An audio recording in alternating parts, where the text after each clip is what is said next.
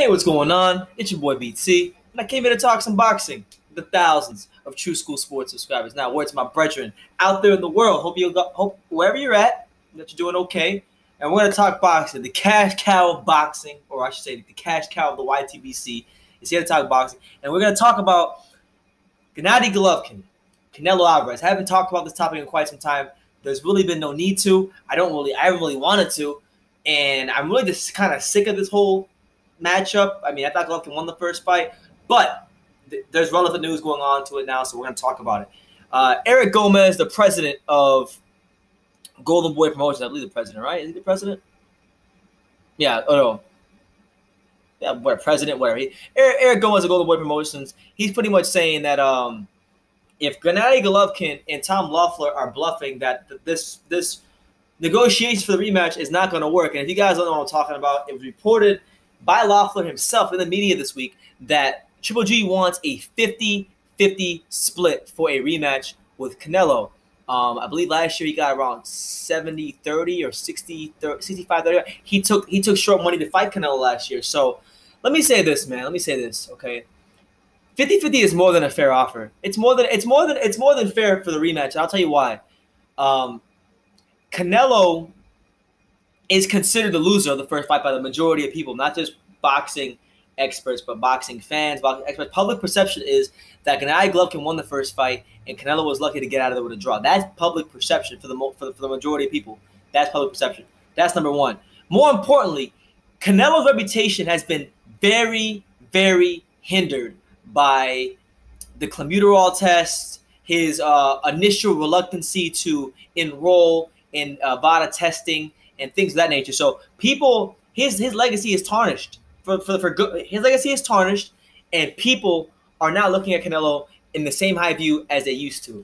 And as a byproduct of that, Golovkin had to take short money again to keep himself busy. He fought on Cinco de Mayo against a lesser opponent on free HBO, and he did that for the fans. Like, honestly, he did that for he did that for he could have easily just said, no, there's no fight, but he wanted to make the fight happen. He went through the training, so he still rewarded the fans with a fight and stopped Vaughn's Marderosa in two rounds. So Golovkin has went through a lot. Golovkin has went through quite a lot because of the way Canelo has handled the whole clenbuterol thing and testing for clenbuterol and then refusing to enroll in VADA drug testing initially. He eventually decided to enroll, but the initial reluctance to enroll just raises a big eyebrow from a lot of people in the boxing world. So 50% is more than fair. And when you consider that he's still undefeated, he's still a champion, you didn't beat him, and you failed a drug test, if anything, in a fair world where boxing promoters like Eric Gomez and Oscar De La Hoya don't have their heads so far off their ass that they can't see reality, Golovkin will be the A side, but he's not the A side in terms of drawing power. Canelo has a Mexican fan base behind him, but Golovkin has all the other stuff. Outside of the Mexican fan base, Golovkin has all the other stuff behind him. So before we get into the quotes, let's just say that. Let's get that out the way. Gomez stated the following. He said, I quote, "If they're bluffing, it's not going to work. We're not going to go for it. As of right now, it's off. I'm hoping we can make the fight, but Thursday I felt like it was a deal killer. So it is what it is, man." Here's what he said about Gomez. Also went on by saying this. And if he loses to Canelo, he might retire. So what's he going to do? He's going to fight a bunch of guys like Vaughn's and ride off into the sunset. So basically what Gomez is saying is like, look, bro, you can't fight anybody else but Canelo. He's trying to paint it out that way. But reality is, like, Golovkin could do a whole lot more than just fight Canelo. He can go fight Saunders for undisputed. He can fight Derevyanchenko, who I know is mandatory. He could fight Jermall Charlo, who a lot of people want to see fight. And I know Charlo's been calling Golovkin out. Golovkin has acknowledged Charlo, saying we can talk about that after the Vaughn's fight. So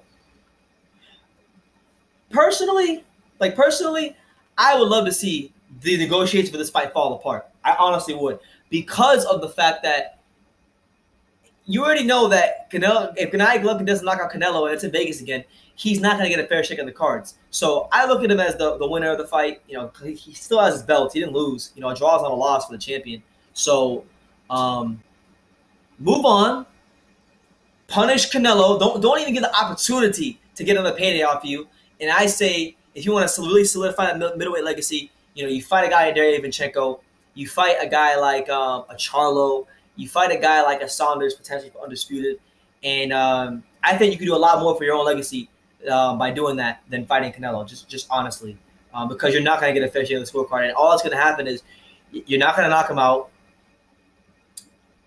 He's going to go to the scorecards, and you will get robbed on the scorecard, and you will have a very big fat L that you don't deserve on your record. So if I'm GGG and I'm Tom Loeffler, I'm running away from the negotiations with Canelo.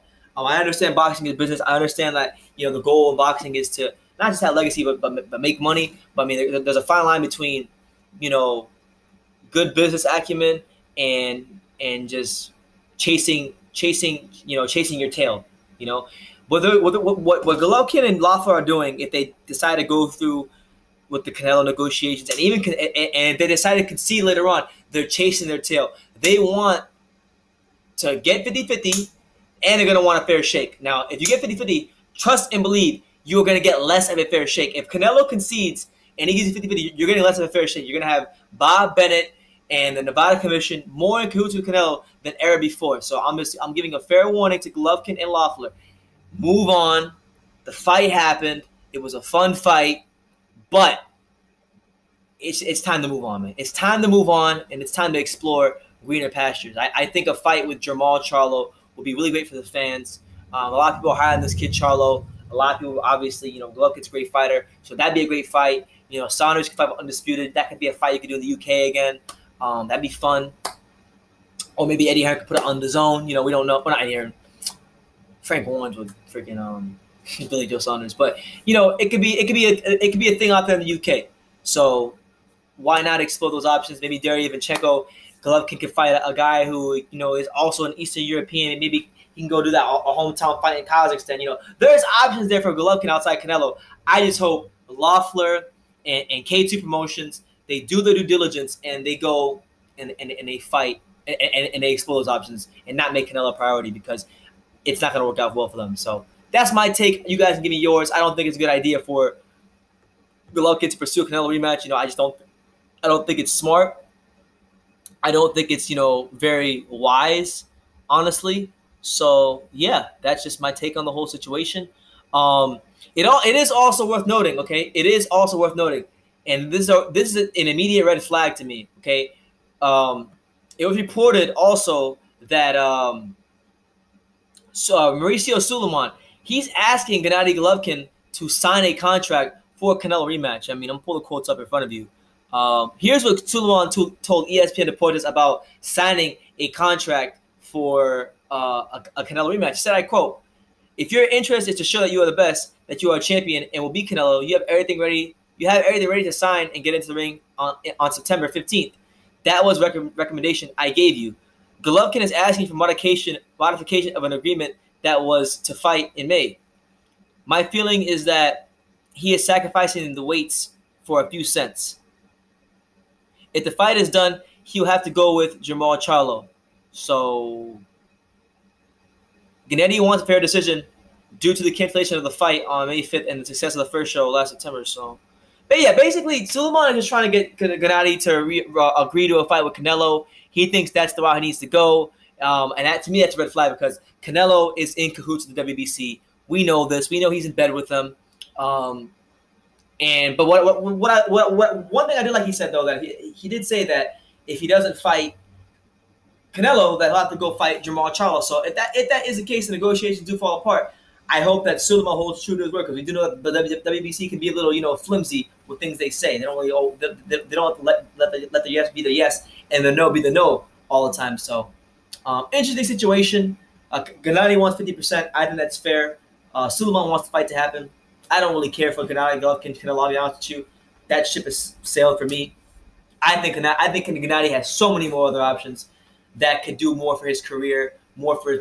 I think he'll have a lot more fun too. He'll actually like boxing, because it seemed like he didn't really enjoy the Canelo fight because it was, the negotiations and how long he had to wait. I feel like if he had a hometown fight in Kazakhstan with Daria Ivanchenko, or maybe a fight here in America with Jermall Charlo, or a fight for Undisputed, I believe that he'll just enjoy it more. And I think if you're Gennady, you should be looking for legacy and enjoyment. And I think the money will follow suit. So let me know what you guys think in the comments down below. take the time to subscribe. And like I say in every video, you can love me or you can hate me, but I'm just a kid from Dania. So until next time, take care, guys.